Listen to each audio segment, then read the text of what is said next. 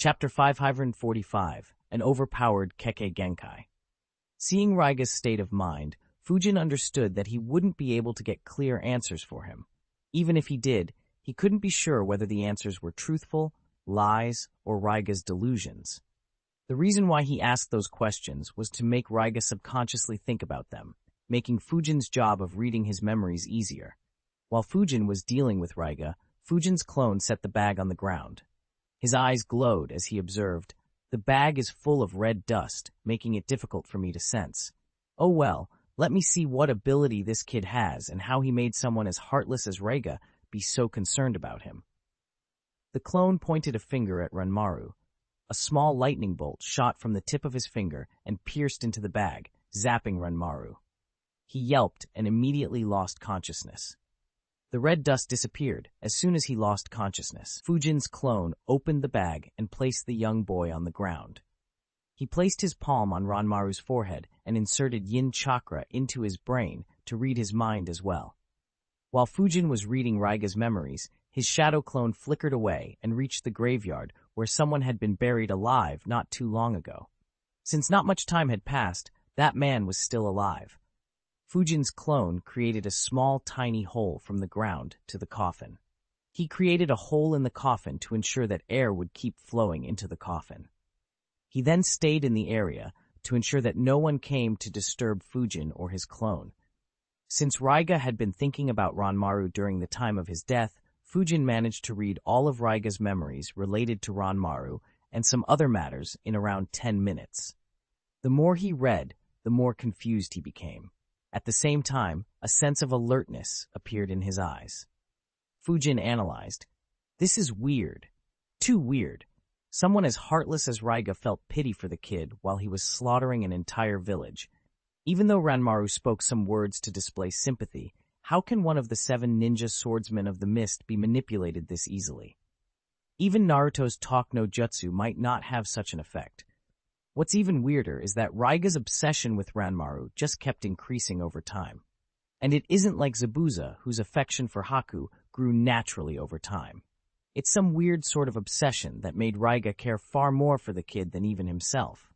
He truly believed that he would be incomplete without Ranmaru. A frown appeared on Fujin's face as he muttered, "It's almost like he was under some genjutsu, or perhaps on some drugs. Was it this kid, or was it someone else?" Obito's image appeared in Fujin's mind, but he couldn't think of any reason for Obito to do something like that. Fujin sealed Raiga's body while thinking, "I'll read the rest of Raiga's memories later. I will be able to learn a lot of Kiri's secrets from him. It might be helpful at some point in the future." Those 2 missing Chunin squads from Konoha were also buried by him. "I will need to capture some of his subordinates who were present then, so that I'll have an excuse to give to Hiruzen on how I found them. I'll keep Raiga's dead body with me instead of cremating and burying the remains like I usually do. Since no one knows that it was me who killed Raiga, it will be safe to use him for Edo Tensei after I learn that jutsu. Though he won't have the swords, he is still stronger than an average elite Junin." Fujin flickered next to the clone who was standing in the graveyard and said, "Watch over the other clone from a distance. Check if there are any issues. Inform me once he is done." The clone nodded and flickered away. Unlike Fujin, who only read a part of Raiga's memories, his clone was reading all the memories of Ranmaru. So he needed far longer. Fujin stayed in the graveyard while planning what to do next. While Fujin was waiting for his clone to be done, the villagers who were working in the mine and a few of Raiga's subordinates who were overlooking the mine looked towards the graveyard from a long distance away with some fear. Not too long ago, lightning had been raining down non-stop around the graveyard. Loud explosions were also heard continuously. They understood that an intense fight was taking place there. However, even after the fight stopped, no one appeared. After waiting for 15 minutes, a couple of Kurosuke family members went to check the situation. However, they didn't return to inform the rest of the situation. No one dared to walk towards the graveyard again. Around an hour later, Fujin's clone was finally done. He dispelled himself, and Fujin received the memories. His mind immediately got to work. The first question that arose in his mind was, Which Kekkei Genkai is this? Fujin was both surprised and impressed by Ranmaru's Kekkei Genkai. He thought, it is remarkable. If Danzo or Hiruzen knew about this boy, both would have gone to any extent to get him under their command, make him loyal to them, and perhaps start a new clan in Konoha. The basic ability of his dojutsu is to see past obstacles and see for long distances, just like the Byakugan. In some aspects, it is actually superior to the Byakugan. The perception and the analytical powers this dojutsu grants are excellent at comprehending hidden detail.